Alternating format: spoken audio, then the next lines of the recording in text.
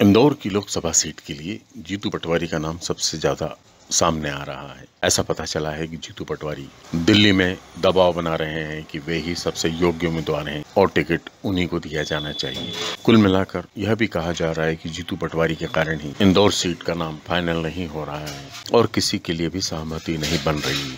ऐसे में यह संभावना प्रबल होती जा रही है कि क्या कांग्रेस जीतू पटवारी को टिकट दे सकती है। लेकिन सबसे बड़ी परेशानी वाली बात यह है कि कांग्रेस के पास पहले ही विधायक कम है। ऐसे में जीतू पटवारी को कांग्रेस इंदौर से दांव पर क्यों लगाना चाहेगी। कुल मिलाकर स्थिति इंदौर की कांग्रेस के लिए बेहद कठिन हो गई। जीतू पटवारी के राहुल गांधी से सीधे संबंध होने का लाभ भी उन्हें मिल रहा है और यही वजह है कि वे लगातार दबाव बना रहे हैं। लेकिन कमलनाथ और दिग्विजय सिंह इस बात पर अड़े हुए हैं कि इंदौर से जीतू पटवारी को टिकट नहीं देते हुए किसी ऐसे उम्मीदवार को टिकट दिया जाए जो जीत की संभावना रखता हो। Subscribe our channel and press the bell icon for more updates.